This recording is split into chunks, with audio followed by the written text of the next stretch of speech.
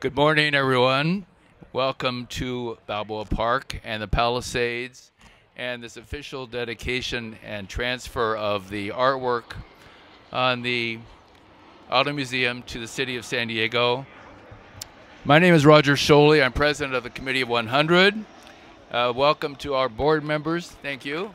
Board members, city staff, invited guests.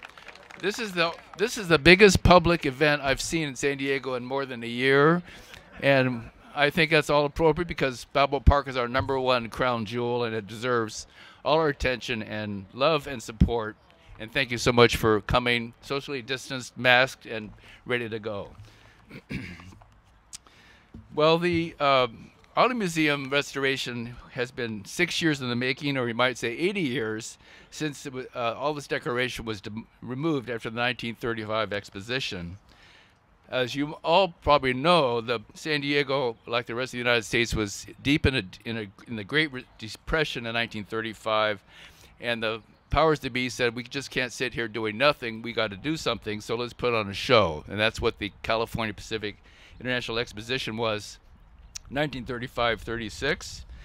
It was to capture the spirit of 1915, when the Panama Canal was celebrated, and in 1935 the second exposition was to look into the future for San Diego. The private backers of this exposition hired Richard Requa, famous architect in San Diego, to be the exposition architect, and he chose a different design for this part of the park, the Palisades, to complement the Spanish colonial from the first exposition. So this is pre-Columbian Maya and Aztec designs, as you see behind me. And for the person to do all the artwork design, he chose Juan Larranaga, straight from Hollywood. And I like his story because it sort of reflects some of our thoughts about San Diego today. He was born in 1885 in San Antonio, Baja California, near La Paz. He graduated from St. Vincent's College, or Loyola Marymount University, in 1900, and worked at the Panama Pacific Exposition in San Francisco in 1915, the same year as our first exposition. Then the Shriners Auditorium in LA, set design and artist for movies. The most important was, from what we think today, is King Kong. So our artist was born and bred after that King Kong performance by him. So his job at the exposition was to do all of the artistic designs inside and out for so many of the buildings, both the old ones and the brand new ones, including this one behind me. And in addition to the 4 murals on the Auto Museum, he also did the March of Transportation, which you can see at the Air and Space Museum over here, and that was restored in 1990. Now, it took us more than a year to get this project to its point today, and it only took 9 months to build an entire exposition in San Diego for that 1935 event. So when San Diegans want to do something, they can up to it, and that's what we tried to do here. Now, how in the world would you do an exposition, all these buildings and all this decoration so quickly? Well, Juan Larranaga picked several Hollywood tricks up his sleeve. Instead of plaster, he used layered pieces of wallboard to make all this decoration, the design. This is all just kind of temporary stuff you do as a kindergartner. Same thing with the murals. Those were not tiles in 1935. They were pieces of wallboard that he cut to make it look like tiles and painted them as such. This was the California State Building, which is why the murals depict certain scenes from California, and from the left they represent commerce, scenic beauty, agriculture, and industry. And if you look closely at them, they show old planes and cars, smokestack industries, idyllic farms, and beaches. And I think the beach scene looks perhaps like La Jolla Shores. At the dedication on opening day of the exposition on May 29th, 1935, Governor Frank Merriam was here, and he said this: "San Diego should be held up as an example to a troubled world, and inspiration can be found here for renewed hope, renewed optimism, and renewed confidence in the fundamental virtues of self-reliance and self-confidence." Well, there's nobody else in San Diego that has more self-reliance and self-confidence than our mayor, Don Gloria.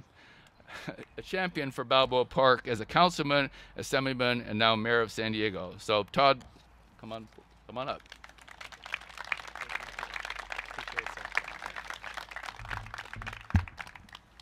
Thank you, Roger, and good morning, everyone. It is so exciting to be here, not just to accept this beautiful gift for our city, but to see you all in person, in 3D. And congratulations on remembering how to put on a coat and button up a shirt, put on some pants, right?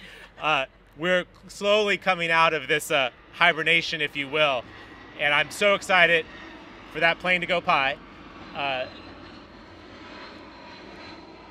I'm so excited to invite you all back to the park to see the number of things that we've been able to accomplish with this sort of lost year, if you would, right? None of us wanted to lose this past year, but to take the opportunity when the operations of the park were a bit less to do improvements like this one, the cottages, the observation deck over at the fig tree. We have so much that is worthy to invite San Diegans back to our city's crown jewel.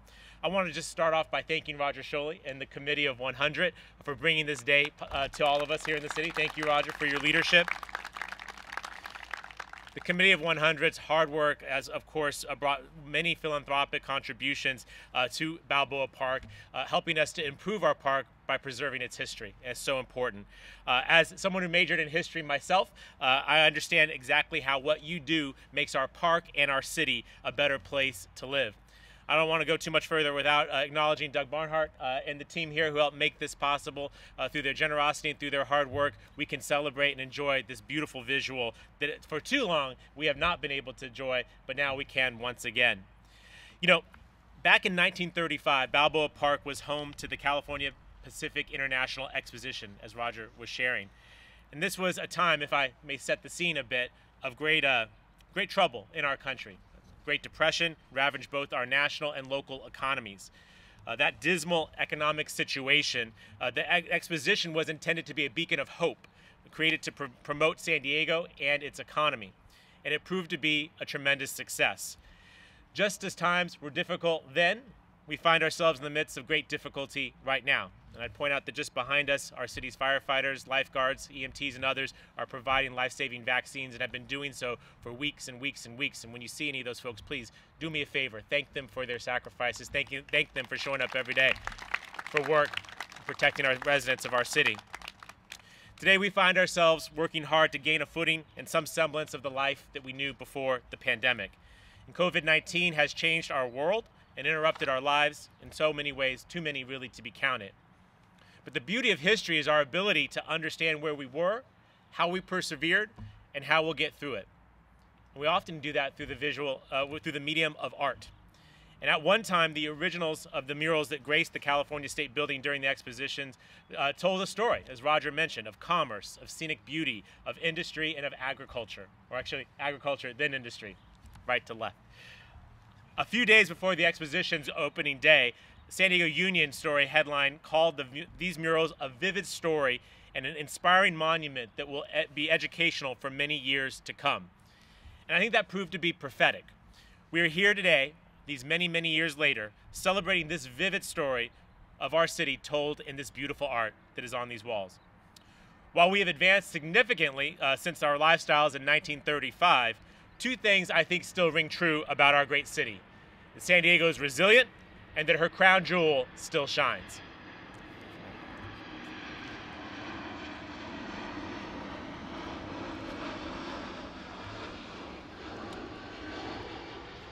I would humbly suggest that in 2021, we are standing here living out the dreams of that expo from 1935 as we reimagine our great city. When it comes to commerce, we are leading the resurgence of our economy after the pandemic through a back-to-work SD plan that is the blueprint for our economic recovery. Our city's landmark climate action plan allows us to preserve the scenic beauty of San Diego, ensuring that for many years to come, our children, our children's children, and their children will still be able to enjoy so much of what we love about this great city. And we appreciate all the workers of this city and their modern fruits of their labors, which of course are helping to restart our economy. And of course, San Diego has never ceased being a city of industry. Our cross-border economy attracts innovative entrepreneurs who create jobs and strengthen our local economy. So to sum it up, while much has changed, much remains the same. San Diego continues to be beautiful, it continues to be resilient, and by reflecting on our past, we can imagine the vibrant future where San Diego ceases being content with simply being fine and instead chooses to dare to be truly great. Again, I want to thank the Committee of 100 for this beautiful mural, Doug Barnhart for his contributions, Andy Field and our incredible team at Park and Rec, and every city employee who had a hand in this matter. I look at this corner of the park, we were discussing a sleepy corner not that long ago, but between this beautiful reclamation of this public space, this beautiful restoration of the facade, what my friend Steve Stopper and company are doing over at Save Starlight, what will soon come with our Comic-Con Museum, and as your mayor, what we have to do on this gymnasium behind us. Soon enough, this will be the crown jewel of our crown jewel, and I appreciate all of you being a part of this celebration today. Thank you all for being here. It's great to see everybody. Back to you, Roger. Thank you, Mr. Mayor. As a fellow history major, I too was interested in the history of Balboa Park, of course.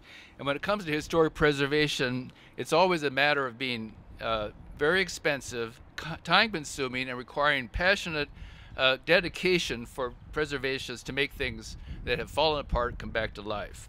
When it came, the Committee of 100, founded in 1967, focused on the 1915 Exposition buildings for several decades, and in 2015, thanks to our former president, Mike Kelly, we turned our attention to the Palisades. As Todd was saying, we used to call this the stepchild of Balboa Park. A lovely parking lot, you know, asphalt. People said, I could park here, but what'll I do here? And our hope now is to make this a place to be a second gate, you might say, to Balboa Park as the years roll along. And we hope everything that we're working on will come to pass by the 100th anniversary of the Exposition 2035. It'll be more than a sheet cake this time. Well, our first priority was the California State Building, the Auto Museum. Today, because of its majestic monumental murals, it cost $90,000 to build this entire building in 1935. It's cost us $715,000 to restore just the exterior. Not to mention the Auto Museum itself and what they've done inside as well. Just to bring you up to date on the building, after it closed down as an exposition site, it became a Coast Artillery Armory in 1937, a cook's quarters during World War II, a conference building in 1949,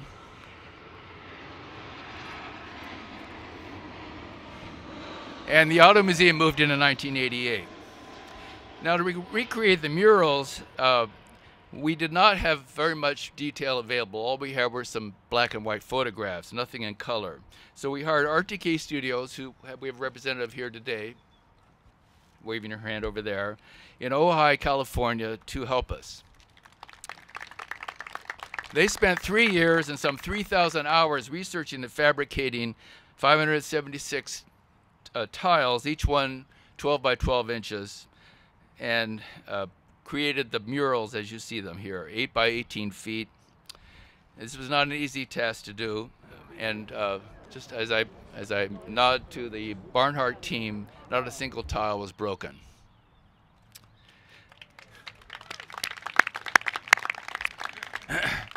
Well, with a gift from the Redfern family, we were able to move beyond the murals to restore the Maya-style ornamentation at the parapet down below.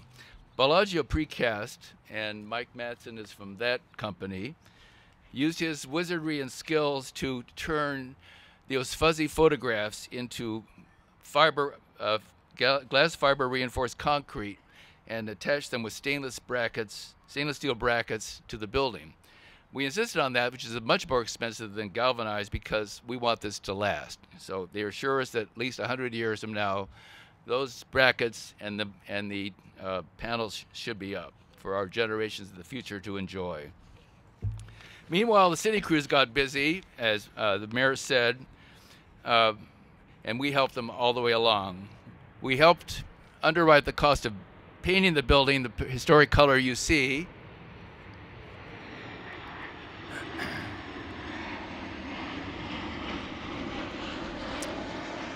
We hired experts to analyze the layers of paint that went down to 1935 and realized that the color is pretty much what Sherwin-Williams described as bagel beige. The city, another thing, the city removed invasive ficus trees a year ago, which were undermining the building. And just a few days ago, they finished re-landscaping the front of the building with the help of Friends of Balboa Park landscaping donations. So special thank yous go out to two people in particular. Mike Kelly, our former president, who is here today, and Robert Thiel, our tireless volunteer architect, citizen architect, who's been at this building site, I think, almost every day since they started in January. So both of you we couldn't have done it without you. And of course, we have our board members and our many donors, especially, as I said, the Redfern family. Jack Redfern was a county government surveyor, and met his wife, Irma, native of Mexico in Coronado. They settled there, and to our great benefit, they bequested their real estate holdings proceeds to the Committee of 100 and other park organizations. And if she's here, Nancy Spector is the one who we thank for making that possible.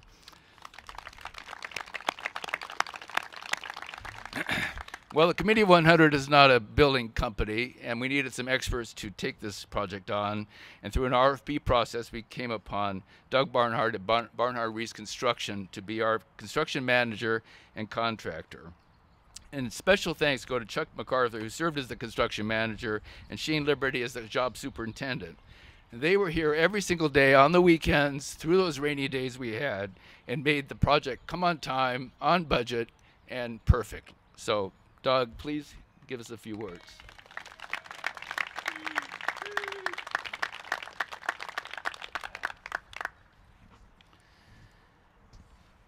Well, first of all, I'd like to thank Mayor Gloria for being here today. As he said, we live in stressful, unusual times, and we're very fortunate to have his calm and steady leadership through this period of time. So hopefully we're seeing some light at the end of the tunnel. Contractors, particularly me, get way too much credit. The credit for this belongs to the Committee of 100. Because all of us know, and I think the mayor would vouch for me on this, the hard work is getting it all together and getting the funding and getting and making it all possible. Because without that,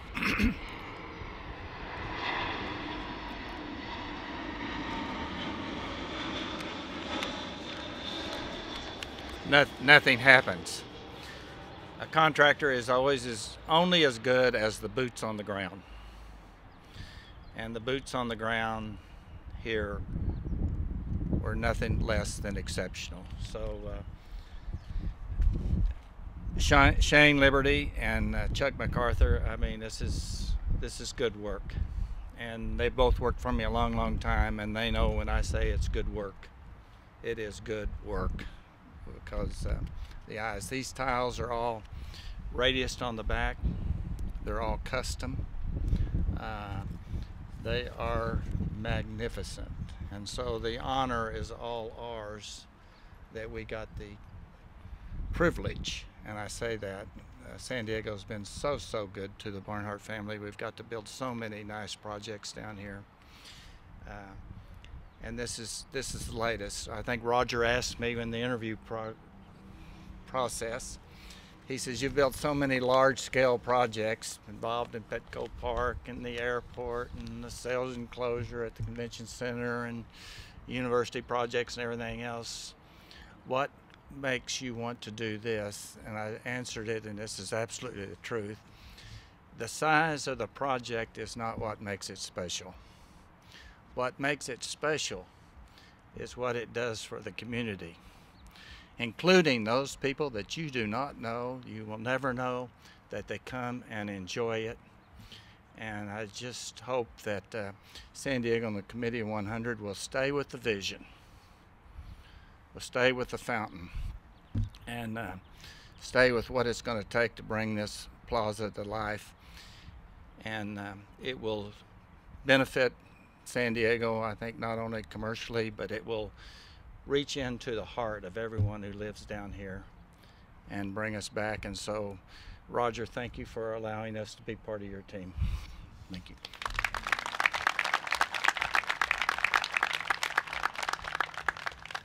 Now the mayor has to run off to another another occasion. But before you go, I have something for you from the Committee of 100 and Doug Barnard, so please come forward.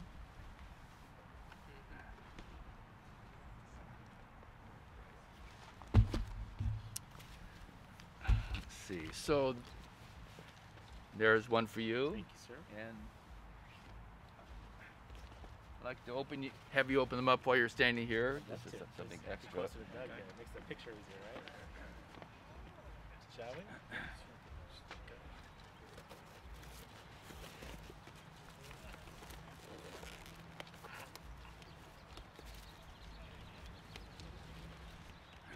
All right, Roger, what you got? Oh, very nice.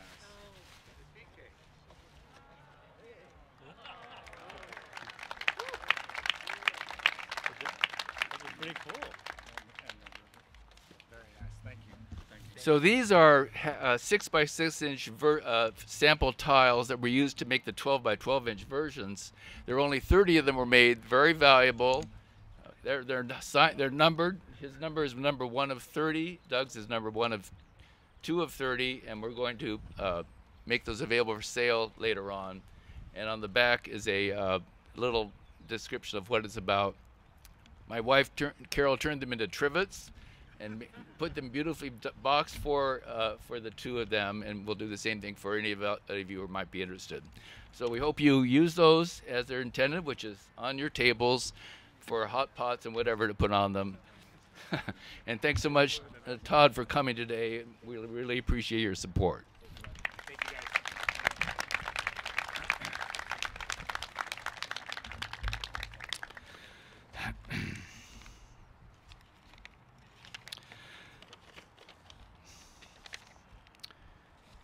See here. Well, the next speaker is Andy Field, the Parks and Recreation Department Director. His department has been indispensable in making this project happen through any number of little hiccups all along the way.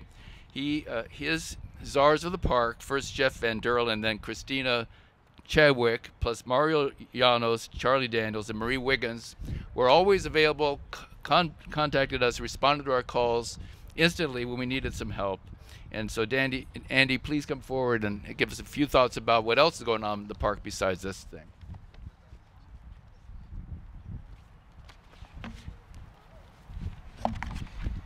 Good morning, everyone, and thank you, Roger, and thank you, Committee of 100. What a fantastic treat to see this improvement behind us. Whereas we once had a bare wall, we now have historic murals that'll be there for generations to come. What an exciting day this is. We would love to be able to say that today was a perfectly gorgeous and beautiful sunny day, but this is still okay because, as the mayor said, we get to see all of you in the flesh. And this is, I think, as Roger said, I think the first big event we've had here. I'm looking forward to many more this summer. So let's make it a great summer, San Diego, as we go forward and see a return, hopefully, with all going well with our reduced COVID-19 case rates, that we'll be able to bring life back to the park. We've already seen it with the cultural partnership and our institutions and museums here in the park reopening. Mayor mentioned several improvements that are happening here in Balboa Park and at the Palisades specifically. And I did want to reiterate the fact that we do look at Municipal Gym and hope to have improvements there very soon. And we've been conversing with Committee of 100 and others to find ways to make improvements there.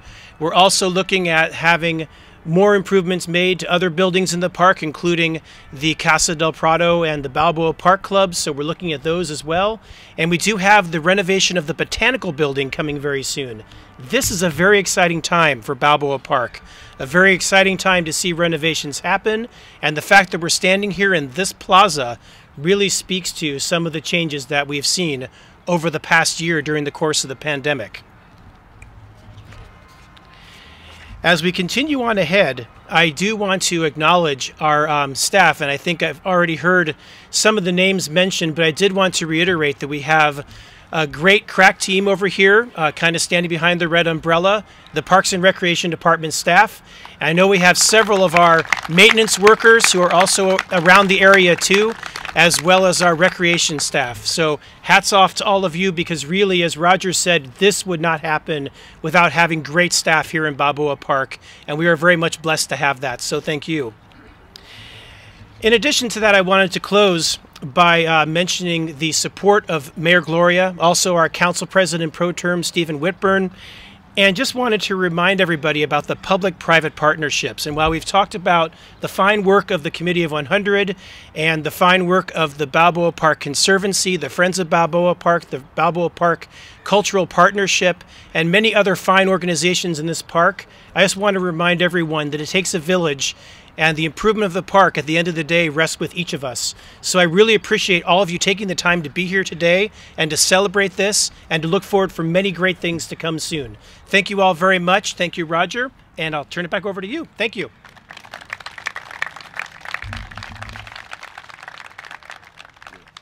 Thank you very much, Andy.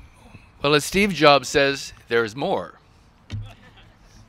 In the future, immediate future, in a few months, the Committee of 100 is going to bring back the two grizzly bear statues and two flagpoles that were on the roof of the building in 1935. All we need is FAA approval to do that. The Friends of Balboa Park and the Committee of 100 will be putting up a historic marker in front of the building to give short history of the building. And we hope to get approval to put a small bronze plaque somewhere on the building to thank our many donors. As Andy and the mayor said, our next big project is the municipal gym across the way. It's a lovely building today, but it needs a bit of TLC. I think you all agree.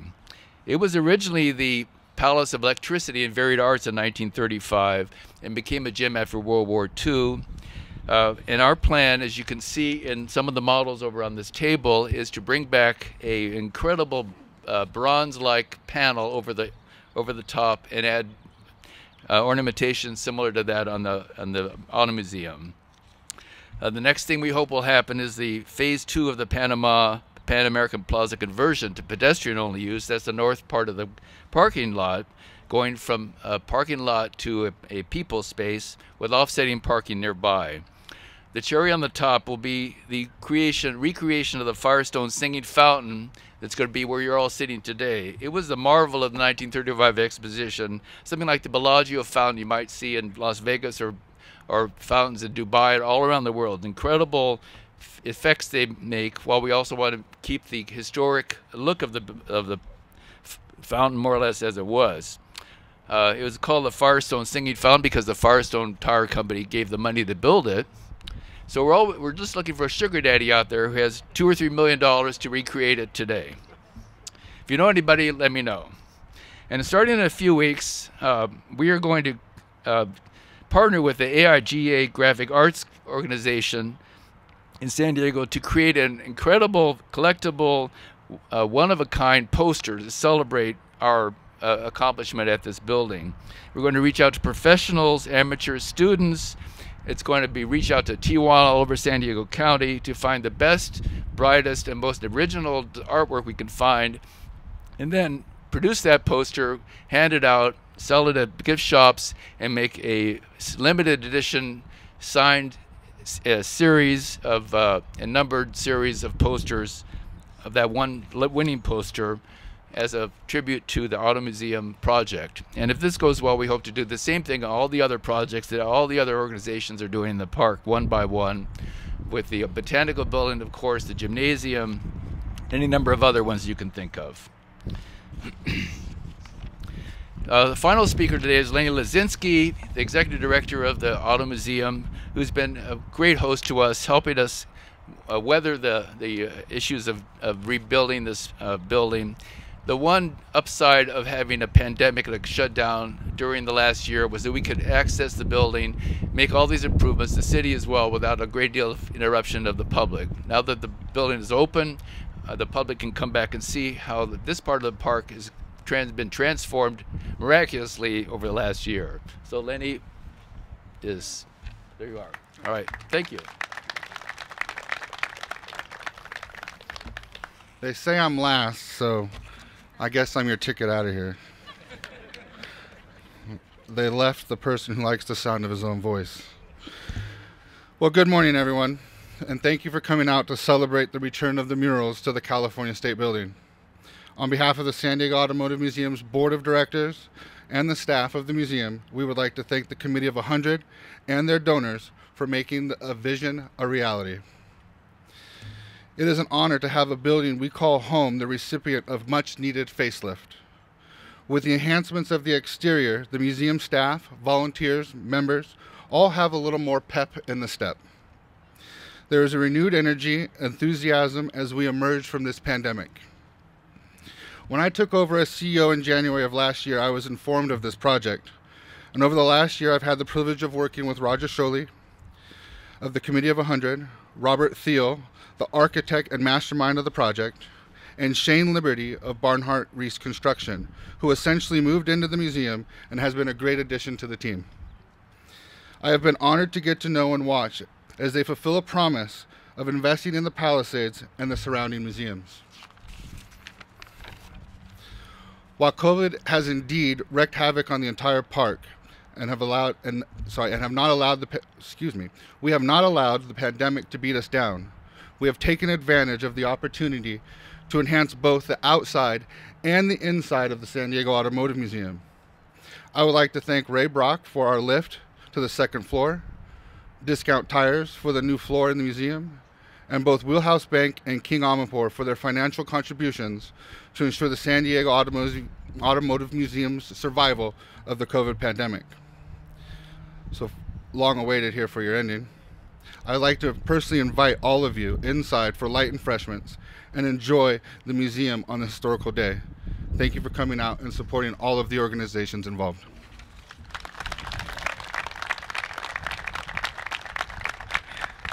So thanks again for everybody coming out. I hope you enjoyed seeing each other for the first time in a year. I forgot how many tall people were, how short, whatever. I think we all came through this as best we could. It's a new day at Balboa Park, and thank you so much for coming.